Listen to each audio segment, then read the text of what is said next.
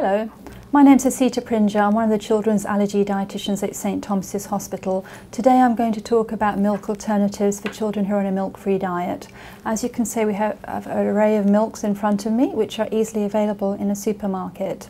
Generally, these milks are recommended from the age of 1 year of age. Certain cases we wouldn't recommend them, for example if your child has multiple allergies or there are concerns for growth.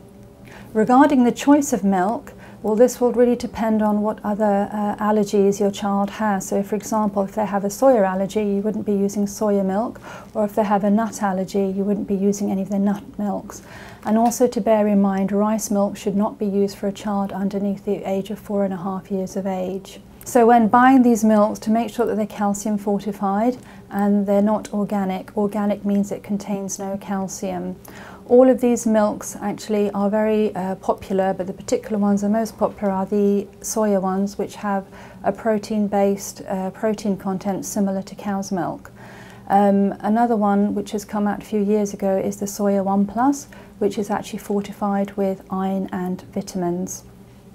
Now these milks all have different flavours, except for the hemp milk, which only comes in one flavour. These can all be used in cooking as well as a main drink.